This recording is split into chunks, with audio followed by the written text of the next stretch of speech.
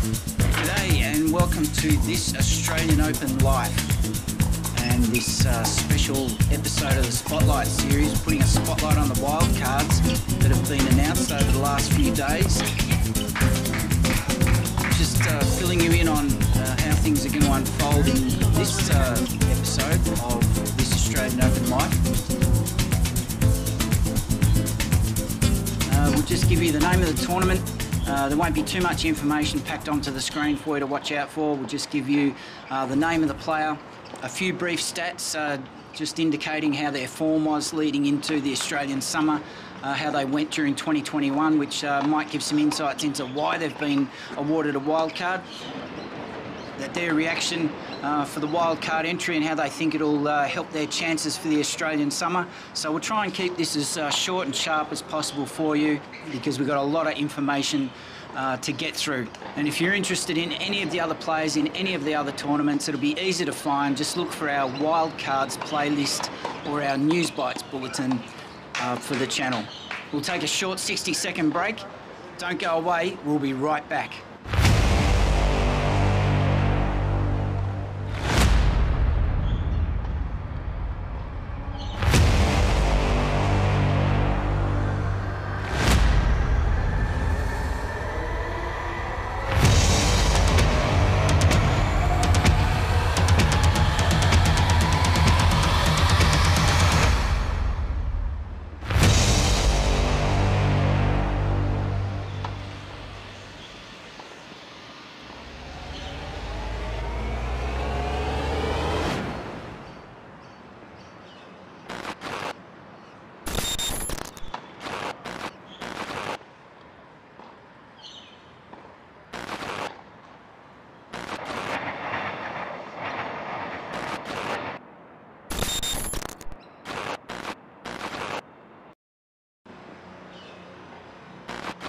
All right, that's the intro.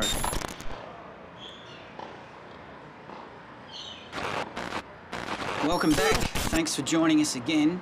It's great to have your company. Really appreciate you taking time out of your Christmas, New Year's break to tune in to this Australian Open Live. And today we're shining a spotlight on the 4 Australians in the men's singles main draw who've been awarded wildcards for the Australian Open 2022. And if these names sound familiar, we have covered them briefly in an earlier episode where a couple of these guys were awarded wildcards over in South Australia.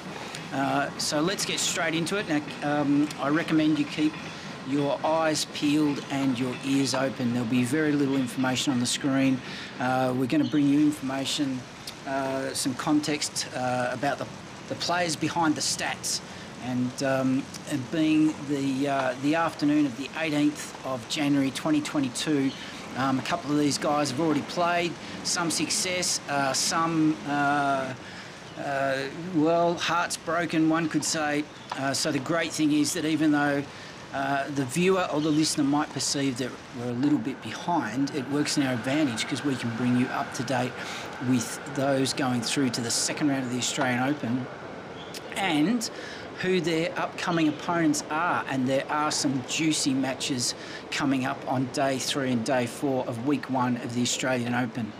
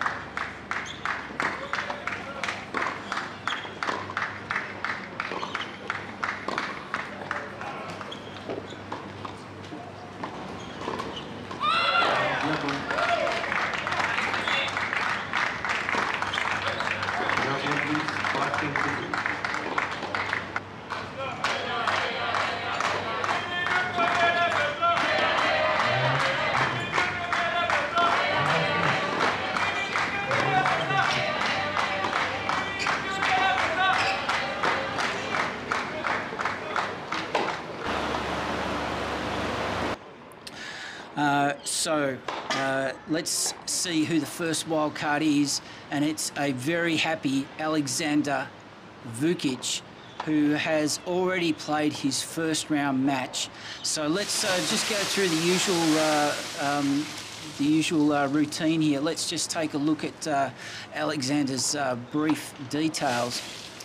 He's currently ranked 144 in the world. Now that's going to go up. Basically, in fact, we have an update on his player bio, so this is hot off the press. But first, we'll just look at his. We'll just look at Aleksandar's last two matches of. Well, actually, no. Let's not do that. Let's look at his first couple of matches, tournaments in Adelaide, rather than going back to the last two matches like we usually do, the last two matches of 2021. So let's have a quick look. He participated in both Adelaide tournaments at Memorial Drive, one ending on the 9th of January, the other the 15th of January. The round of 32, Aleksandar had a pretty heavy workout, a 3-set loss to the American Steve Johnson, no disgrace there, and he had 3 really solid matches. Wow. Let's have a look at who he played in the second tournament. He went through the round of 32, had a straight sets win against Alexander Bublik, that got through the round of 16, Steve Johnson, and this time he got over Steve Johnson in straight sets. Well done, 6-4, 7-5. And then up against the eventual winner of that tournament, Thanasi Kokkinakis, lost in 3 tight sets, 7-6, 3-6, 2-6. Kokkinakis won that match. Heading into the Australian Open, Aleksandar Vukic would have liked his chances, would have had a lot of confidence out of that run, and then given the wild card as a recognition of his achievements. So let's take a look at his player bio. Now, it's actually, there's a fresh update here from 5 days ago. So some great achievements here that Aleksandar Vukic broke into the top 200 in March 2020, just before the ATP Tour was suspended due to the breakout of COVID. He ended 2021 at a career high, number 156, and as we know, his current ranking, as stated at the moment. Now, this isn't taking into account his success in the first round at the Australian Open. I'm giving the game away there, 144. So he's already improved 12 spaces in the 12 places in the space of 5 days. My goodness. So he's qualified at the 2018 Sydney tournament, the 2020 Roland Garros tournament. He had a great achievement getting into the 2021 Queen's Club tournament. Also played at Indian Wells. My goodness, 2021 was huge for him. He had his first ATP Tour win, as I've already given the game away. Just the other day, yesterday in fact, he also advanced to his 3rd Challenger final of his career at the 2021 Champaign tournament in the USA, where he was a 3-time All-American and 2017 Big Ten Athlete of the Year for the University of Illinois. So letting the cat out of the bag there, that he was probably on a tennis scholarship there. So let's just take a look who he's coming up against. He defeated the South African. I'll just click through to see this chap's first name to be polite and respectful. Lloyd Harris of South Africa, ranked 30 in the world. What an amazing win in 2 hours 55 minutes out on court 3. Good place to start your grab your debut Grand Slam win that he got through in 4 sets. Aleksandar Vukic in the first round of the Australian Open, 4-6. 6-3, 7-5, 7-6, a tight 4th set there, getting up 7 points to 3 in the tie-break.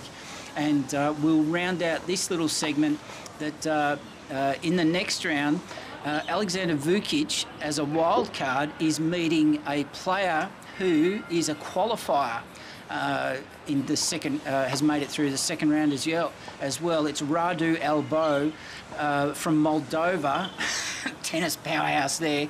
The Moldovan player is 123 in the world as we speak. That bloke is a right-handed player, and I can tell you he's no slouch with the racket. Check this out, he's won $4 million, just over $4 million US. US. Oh, it's great money if you can get it. And his singles loss record is 86 wins, 118 losses. So this bloke is going to be, I tell you what, if I was Aleksandar Vukic, I'd fancy my chances against this Moldovan. A qualifier playing a wildcard entry in round 2 of the Australian Open. So we're going to take a short break. We're going to put in some footage from some of the regional and wheelchair open tournaments, the lead-up tournaments that we attended, and grabbed some footage and checked out some of the action. And we're also going to dip into the sights, the sounds, the summer of tennis. Don't go away. We'll be right back.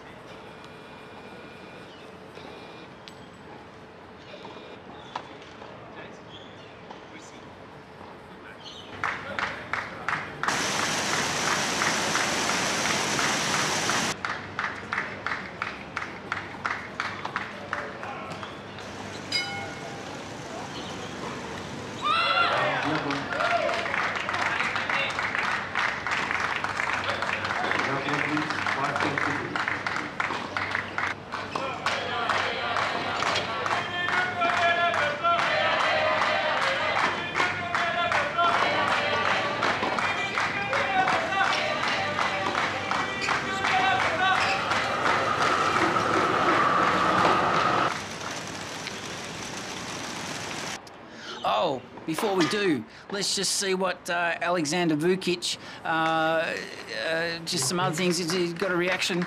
No, they didn't give him a chance to speak. Anyway. Okay, welcome back. Our second player that we're showcasing in this episode is Chris O'Connell. Scored his first top 50 win at last year's Australian Open, where he beat Jan-Lennard Struff to get into the second round. He also advanced to a first ATP quarter-final and even qualified for Wimbledon during 2021, did Chris O'Connell. So let's just check out his form, the player behind the stats. His last two tournaments, in 2021. He played in Bahrain, where he lost in the round of 32 to Ryan Peniston in 3 sets, 7-6, 3-6, 6-7. He also had a brief run through 2 rounds into the round of 16 at Bergamo, Italy, losing to Zdeněk Kolar. I think that's Croatian, that flag. Another 3 sets loss, 7-5, 6-7, 5-7. So Christopher knocking on the door of becoming a highly ranked player for Australia. He's currently ranked 175 in the world, playing right-handed, one-handed backhand. There it is, the one-handed backhand. You don't see many of those around these days. Now, his bio makes interesting reading as at last August. Actually, it's only of August 2020. He has been as high as 114 in the world and had a loss in the first round at the Australian Open as a wild card. And he got into the top 200 originally in September 2019. So we won't go back too far there, but what we're interested in is his progress in the Australian Open. So let's get to the juicy stuff without any mucking around. Christopher has won his opening round 1 match out on court 8 at this week's Australian Open, winning in 2 hours 38 minutes. He played the Frenchman, Hugo Gaston, in 3 sets. That's 4 sets. A very good effort by the wild card, making great use of the opportunity that's been put before him. A very tight first set, 7-6, winning 7-4. In the first set, then cleaned him up. The Frenchman got well cleaned up in the second set, 6-love. A slight fight back from the Frenchman, 4-6 in the third, and then Christopher O'Connell just switched up a gear and went 6-1 in the fourth. A great effort. So he'll be feeling pretty chuffed about that, and that confidence level that he'll have achieved with that win. He'll need all the confidence he can get, because he's up against the wily Argentinian Diego Schwartzman, world ranking number 13 in the world. Diego is one of the feistiest players on the pro ATP circuit. He gets around the court like nobody's business. So Chris O'Connell has got his work cut out for him. But wouldn't you fancy your chances in round 2 of any Grand Slam tournament when you're a wild card? You've acquitted yourself well in the first round. And who knows what sort of shape Diego Schwartzman is, because all these players, don't forget, besides what they've all had to deal with in the last it's 2 years now, they've all had to deal with quarantine and vaccinations and all the rigmarole that comes with the current circumstances in the world. And Diego, coming from Argentina, I'd fancy my chances if I was holding a racket in round 2 at the Australian Open with a really good 4-set win under my belt. Don't go away. We will be right back. Enjoy some of the sights, sounds, summer of tennis at Melbourne Park, January 2022.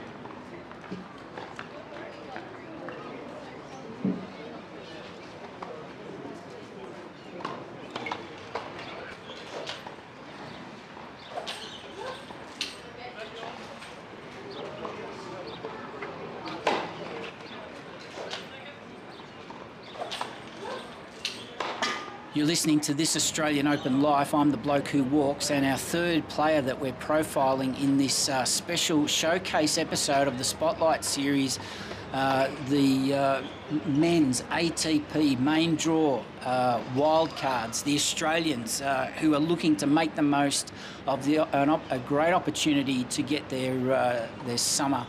Well, we're well into it now, of course. Alex Bolt, and we profiled Alex for the Adelaide International, of course. So if you're a keen listener of This Australian Open Life, you know that Alex Bolt had a career best year in 2021. He's 29, but he's maturing into a very fine player, Alex Bolt. He had an impressive Australian Open over the past 3 years. His best result is a third round run in 2019.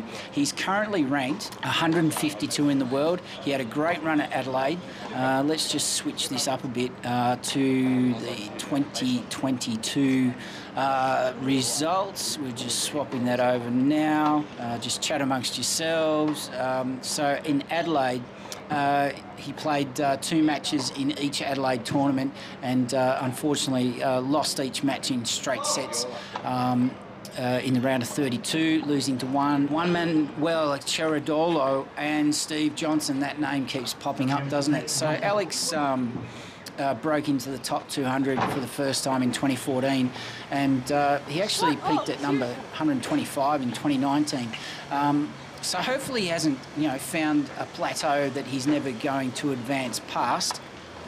But he did compete his first ATP Tour quarter-final at South Australia last year as a wild card, and he actually saved 4 match points to defeat the world number 30 Gilles Simon in 5 sets, which ended up being the biggest win of his career to date to reach the Australian Open third round. That was when he was a wild card.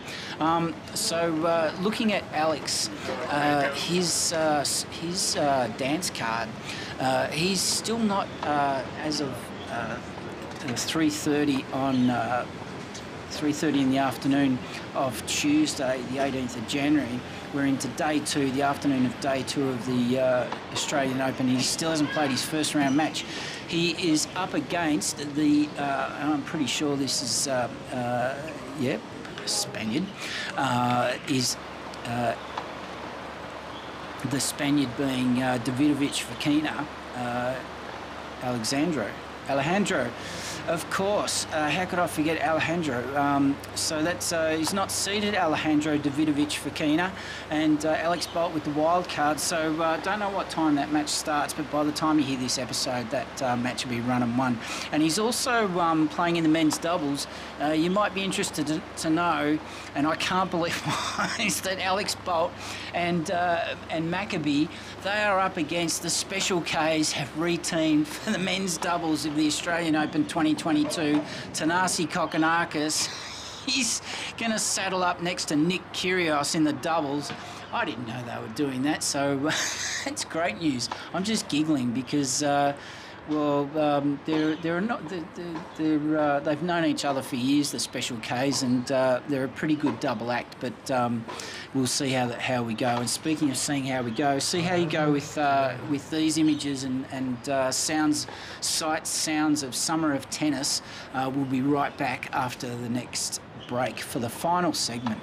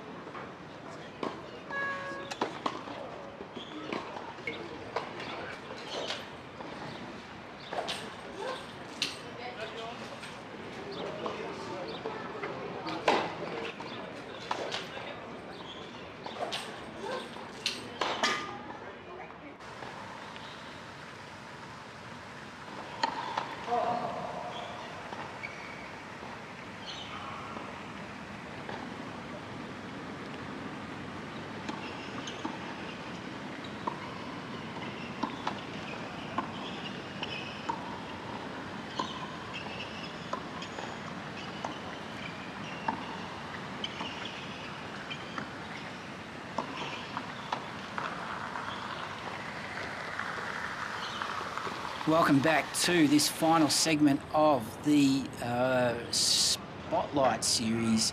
This is actually our final crack at checking out the wildcards for the summer of tennis at the home of the Australian Open, given out to Australian players for the main draw of the men's singles at the 2022 Australian Open.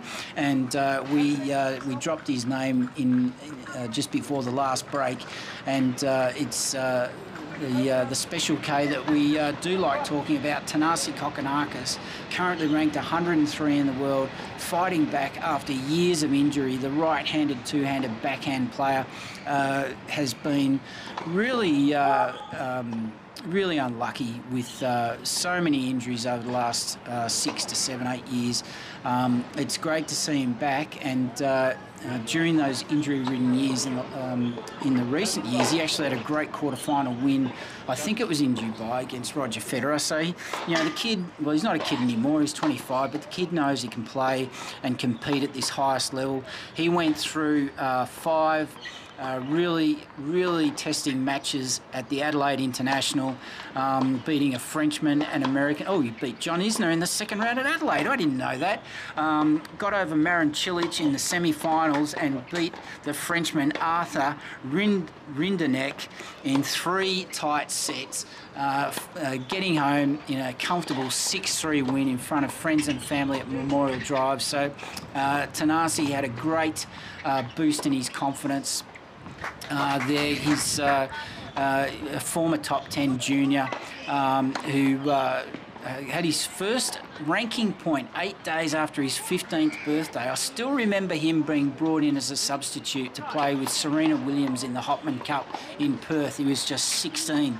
That's where it was. He beat defending champion Roger Federer in the 2018 Miami Open in the second round as 175th ranked qualifier, and he was the lowest ranked player to beat a world number 1 since the number 178 Claver beat Leighton Hewitt. It was defeated by the world number 178, the Frenchman Claver, at the 2003 Miami Open in the second round. So yeah, Thanasi, he's got what it takes, and if he can just lay off the the arm curls and all that other gym junkie type activity to let just give his body a chance. I'm sure there's still plenty left in the tank for him to make the most of things. But unfortunately, on this occasion this year, Thanasi, and we can update you with his first round result, and we slightly gave it away before, that in 2 hours and 7 minutes, Thanasi Kokkinakis, the wildcard entry, unfortunately lost in straight sets to the German Hanfmann, who was also a qualifier actually. Lost in straight sets 6-2, 6-3, 6-2. So all we can say is, Thanasi, wish you all the best in the doubles, trying to keep control and keep Nick Kyrgios on the straight and narrow in your doubles adventures throughout the next week and a half. It's just worth noting, we're just going to go slightly off topic here, which we didn't do for the girls, but there's a lot of extra information here for the men's singles main draw wildcards. There's been 7 or 8 given out overall. So besides the 4 Australians, it might interest you to know that Andy Murray, we spoke about him in an earlier episode, the UK player, ranking of 134. Another wildcard given to the Frenchman, Lucas Pouet. He's currently 155 in the world. The American Stefan Kozlov, 159 in the world. And finally, from Chinese Taipei, how good is that? 188 in the world, Zheng Chunxin. So good luck to all those guys. Some other qualifying singles cards we did go through. The standout name there is Rinky Hijikata and Dane Sweeney, Philip Selkirk and James McCabe, Edward Winter. We wish all those guys all the best of luck with their wild card chances. And that's where we can finish off here with this deep dive into the wild cards that have been handed out throughout the Australian summer. Thanks for listening. We really appreciate your interest. We hope your favourite player gets the best success possible throughout this Grand Slam and all the others, plus Indian Wells. And enjoy the sights, sounds of summer, and see you on the other side of this break. So that about wraps it up.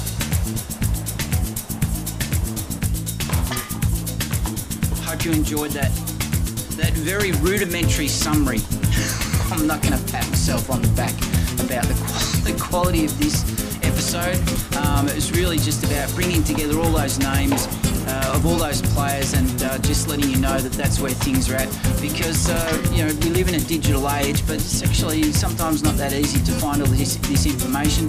And the Christmas New Year's break, I mean, who wants to spend all their time looking at endless streams of apps and websites, and you know, so let us do all the hard work for you. That's what we're here for. And it's so very much appreciated that we're finding out that from most of the viewers, whether it's by comments or likes or subscriptions, that this Australian Open Life is hitting the mark for you. You've been listening to The Bloke Who Walks. This was our Wildcards episode of the Spotlight series. Have a great new year. Thanks for listening, and we'll chat to you very soon. Bye for now. Based in Melbourne, Australia, this Australian Open Life is produced by Wise Words Media and Calumny Films.